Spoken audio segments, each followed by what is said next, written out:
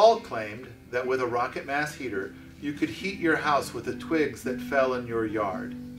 Even if we accept that, we only need 1/8 the amount of wood as with a wood stove. An efficient house in a cold climate will need 3 to 4 cords of wood. A cord is 4 feet by 4 feet by 8 feet. That's a lot of twigs, and much more than fall in my front yard. So my response to that is a bit of something I heard in high school. It goes like this. While paddling up Shit Creek in your canoe and all 4 tires fall off, how many pancakes does it take to build a doghouse? The answer is none, because ice cream has no bones. So when addressing her question here, I'm kind of thinking like, a lot of this doesn't tie into the other stuff. She seems to say 3 to 4, like we're saying that a rocket mass heater needs 3 to 4 cords of wood. I'm saying that a rocket mass heater needs 1/10 of that. And then she mentions the size of a cord, which at this point doesn't really matter. And so the bottom line is that I believe that for my home, it would require 6 cords of wood to heat it through the winter with a conventional wood stove. But I heated it last winter with 0.60 cords of wood. 1/10. Exactly. Well, if you live on a 1/4 acre lot and you only have 1 tree in the yard, you're probably right.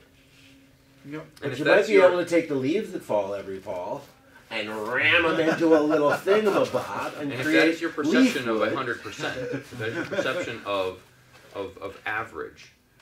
So there's people who live in high-rise apartments where there's 27 families in that same 1/4 acre, and they don't have any trees. So clearly, it would be false in that case because they. But is it false because they have no yard? Right. But okay. So we heat with less than a quart a year. I have bought 2 cords in 6 years. That was the first couple of years when we hadn't gotten dry wood cured yet. And now we do have some trees that came down because a road got moved. We have some trees that come down in the winter when the snow is heavy and then gets rained on.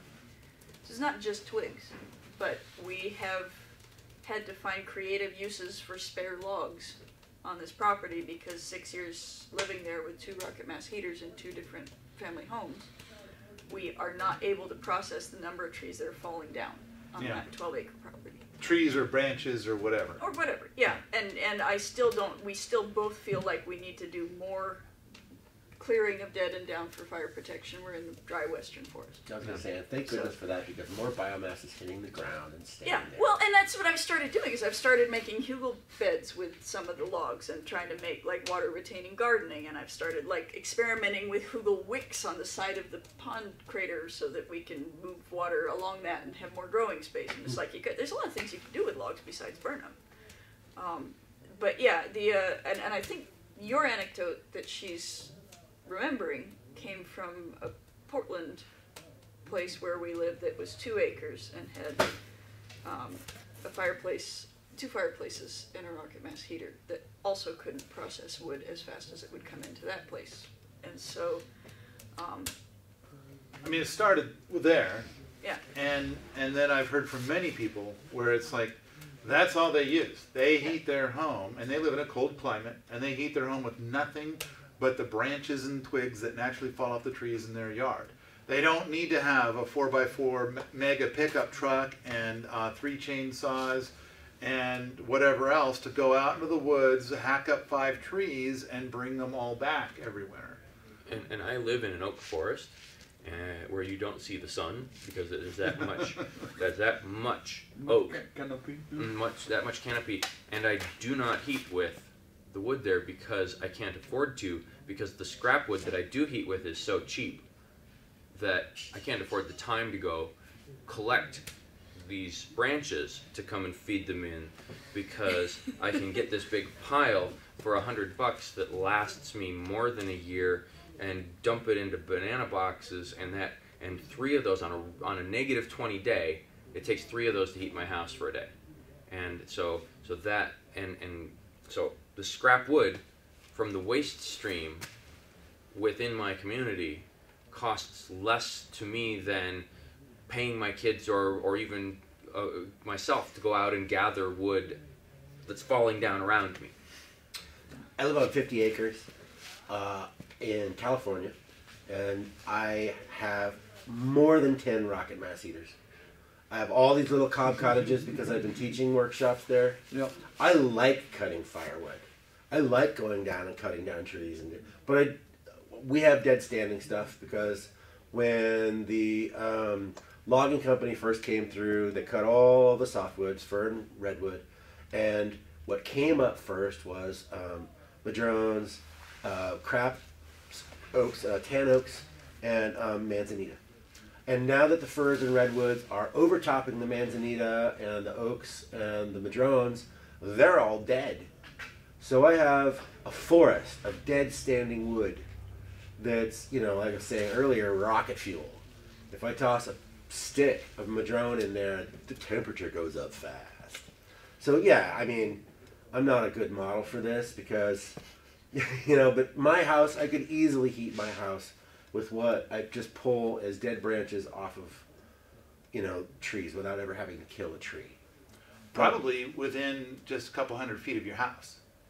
Yeah, I mean, I try to kind of clear the couple 100 feet around my house because it's Yeah. a major fire hazard out there. Right. And it's not a process of when the forest, of if the forest will burn down, but when. Yeah. And right now, major portions of California are on fire. Right. And my home, fortunately, is far enough away that it's not immediately endangered. But, next year that could change. But she's saying, if we go back to what she's saying, that if we take as an average a house that uses 4 cords of wood a year, Yeah. and we say, and then she's then accepting that with an eighth of that, which is half a cord.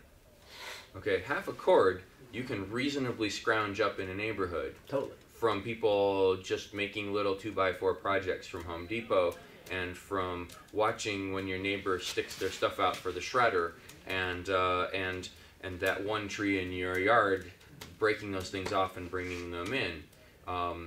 You can reasonably scrounge a half a cord. And that's what we're talking about, and that's what she's accepting. She's saying, even if you assume this, well, actually, we do assume this because we've practiced it. We've seen it happen. She's saying 4 cords of wood, and then I think that's the starting point, and she left out a bit of math. So 4 cords of wood is like hard to imagine coming off of your trees, and it's like, I agree. Yeah. But we're not saying 4 cords of wood, we're saying the half a cord. Yep. And Or a that's cord easy to see as like just... I got 10 twigs rocket and mass stuff. heaters. I know I live in Northern California. It doesn't get that cold, but I'm not burning a full cord of wood in a full year. Yeah. Right? I mean, I think that my oven, my wood-fired bread oven, I burn more wood in that than I do in all 10 of my rocket mass heaters. If you like this sort of thing, come on out to the forums at Permies.com, where we talk about rocket mass heaters, homesteading, and permaculture all the time.